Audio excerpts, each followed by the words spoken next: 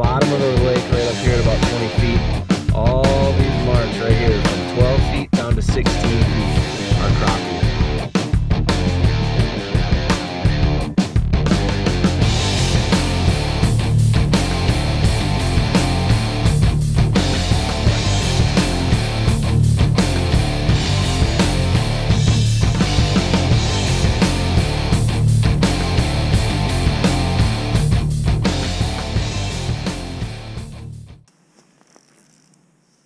Well guys, it's officially ice season here in 2021 and I'm about 45 minutes north of Minneapolis, St. Paul area here in Minnesota and found a nice decent sized small lake here to fish and we're gonna see what we can do. This is one of my favorite panfish lakes here.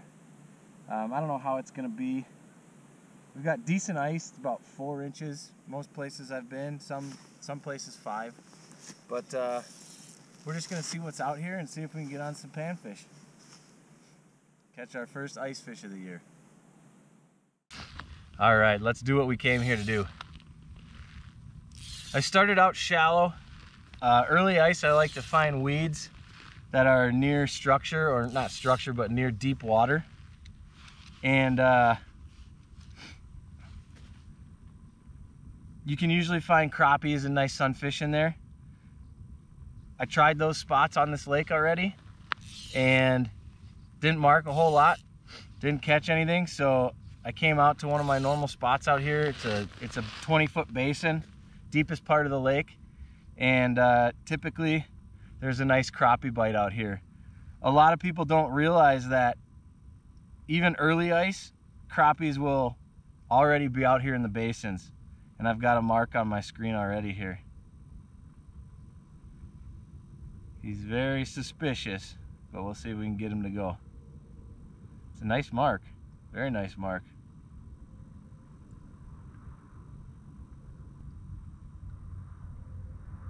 Just gotta get him to take it. Yep, that was a nice up bite. Doesn't feel big.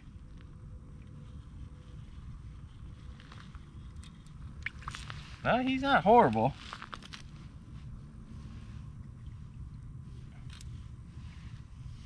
Eight, 9 incher. First ice fish of the year, 2021. Always a good feeling, especially when it's a crappie. I absolutely love catching crappies. Nothing too special, but anything's good. Anything's good at this point. You just gotta love catching fish. Well guys, they don't seem to want my jig, so I'm gonna go with something that absolutely crushed for me last year, which is the Pinhead Mino by Clam. We'll see if that gets them a little fired up here. Hopefully it will. I've been around fish all day, but they just don't they don't want to bite. So we'll see. Oh yeah, this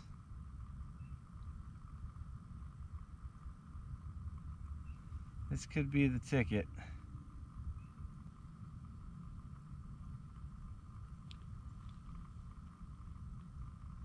That one sure did.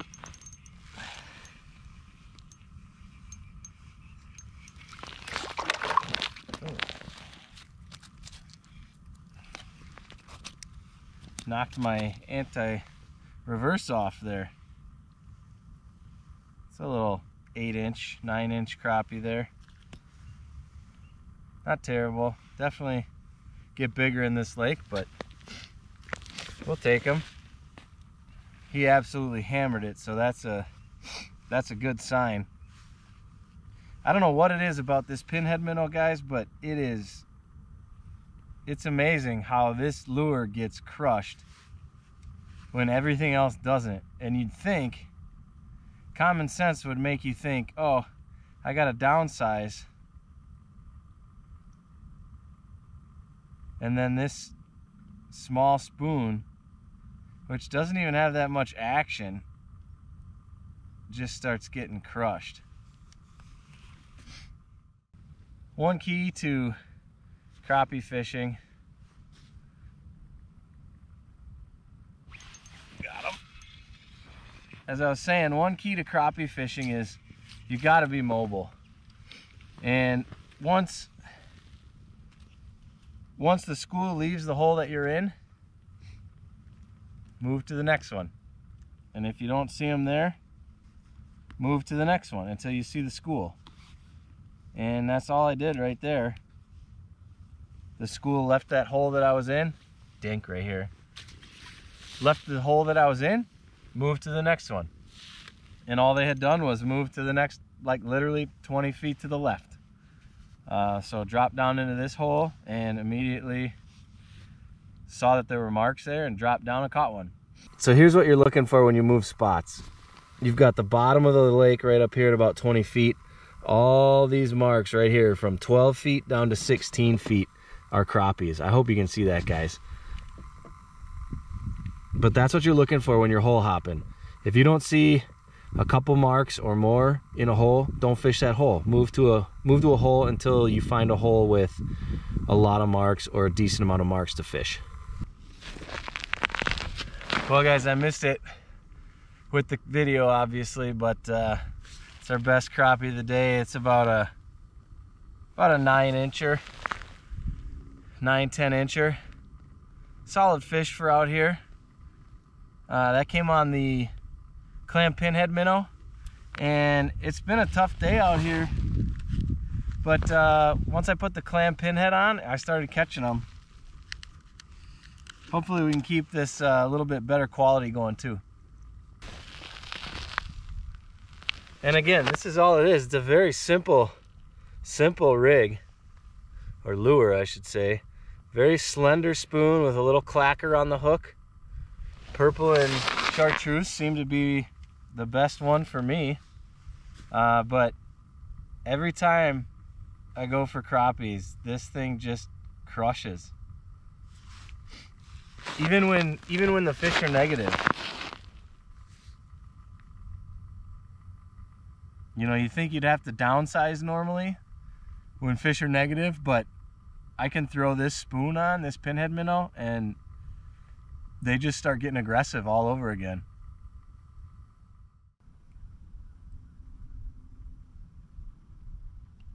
I'm happy just because I'm on the ice catching fish, so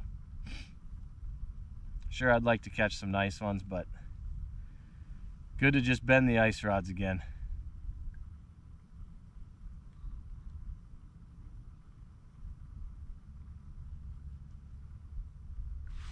Ooh, missed him. I think it was a little guy, but he hammered it. Wanted round two, just missed him. Gonna get him to go a third time.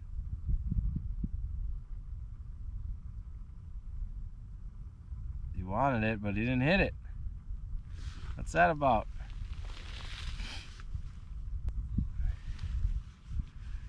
Another little tip I like is if you jig for a little bit and the fish kind of seem to turn off to what you're doing, reel back up and then drop back down to them. And a lot of times that'll get them to fire up again. They might think it's just like that, and I missed him again. They think it's a different target basically, or a different food source, and they'll come after it again. And if I wasn't so rusty today, or my, see now watch, they shut off, they gave me a couple strikes and I was terrible and missed them. Now I'll reel back up, drop back down, and see if they come right back at it again. Most times they do.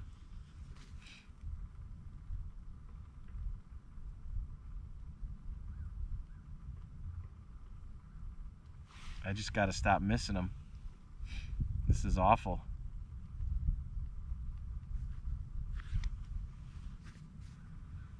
It has been a while.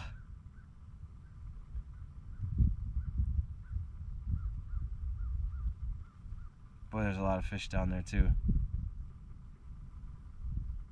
comes one. He wanted it. He wanted it. There, this is a little better school, I think.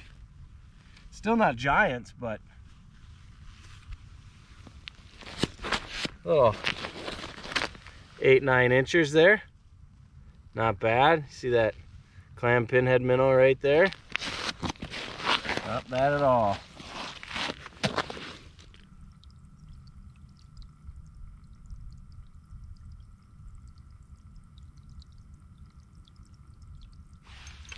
There we go. Nicer fish here, guys. Oh my gosh. Oh my gosh. Freaking giant golden shiner. Oh, come on, get out of there. Look at this. Huh.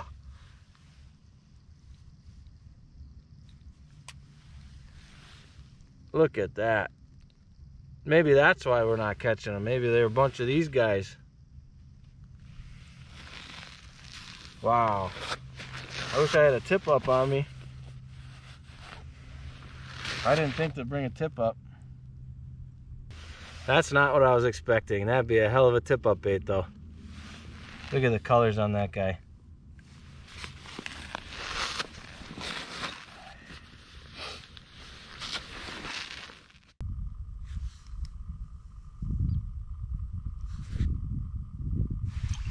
Got him.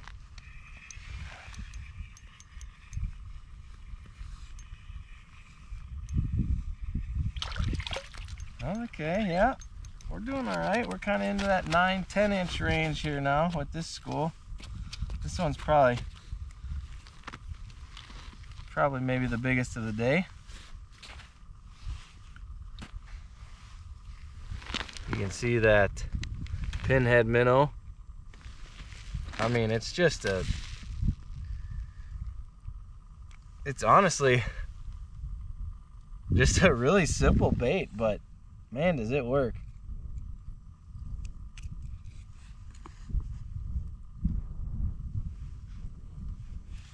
Let that guy go. Get back for his buddies. Tell me I didn't leave the freaking wax worms over. Nope, they're in my pocket. Man, I'm a mess today. First trip out on the ice is always just a circus for me. I don't know why, but it always is. We gotta get back down there and get his buddies.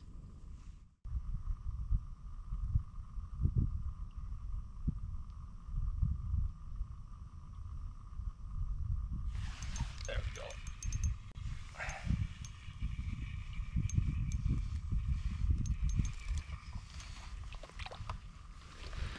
All wrapped. There we go.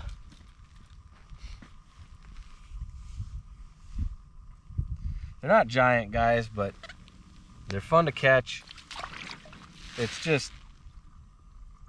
It's great to be out on the ice again. And just like that, the school's gone, so we gotta move. Ice safety is huge right now. It's first ice. This is one of the first lakes to freeze in the metro, legit lakes. I'm sitting in about 20 feet of water here, and I spudded my way all the way out here. So keys for early ice safety: spud bar. You must go out with a spud bar early ice. Basically what you do, every couple steps you take, you smack this into the ice, and if it goes through in one shot or two shots, you need to back up because that ice is only about 1 inch or 2 thick. If you can take 2 or 3 good whacks on there, you're safe. That means it's about 3 to 4 inches or more. So I spudded my way all the way out here. It's a pain, but it'll save your butt. Second thing, ice picks. These will save your life if you fall through. If you go through and you're trying to get out, all you're gonna do is slide on that ice around the hole because that water gets on top of the ice on the edges, and all you do is start to slip. Makes that ice unbelievably slippery. I've gone in with my fire department dive team on drills before, and without spikes, it's almost impossible to get out of the water. So These, always have them around your neck. If you do fall in, grab them and just start spiking your way out. Obviously there's little spikes in here, as you can see, that grab the ice for you and make it way more easier to get out. Third thing, I know it's expensive, but if you can afford it, buy a float suit. This is the Clam Ascent float suit. Every brand, just about, Striker, Eskimo, Strike Master now are making float suits. They will save your life. If they don't, they at least keep you up on the surface so somebody can find you. So ice safety, take it seriously. Get out there and have fun, but take this stuff very seriously because it can save your life. Well, ice is here. 2021, December 8th. Not too late, not as early as we'd have liked, but not too late. First trip out for me, as I said at the beginning, about 45 minutes north of the Twin Cities in Minnesota. We've got about 5 inches here. But please, if you go out, check your ice and be safe. Most lakes aren't safe yet. They're getting close. So bring that spud bar, bring your picks, and bring your float suit, and go get on them. Thanks for watching as always. Hope you enjoyed it. If you did, please click that thumbs up button. We'll see you next time on Water and Ice Outdoors.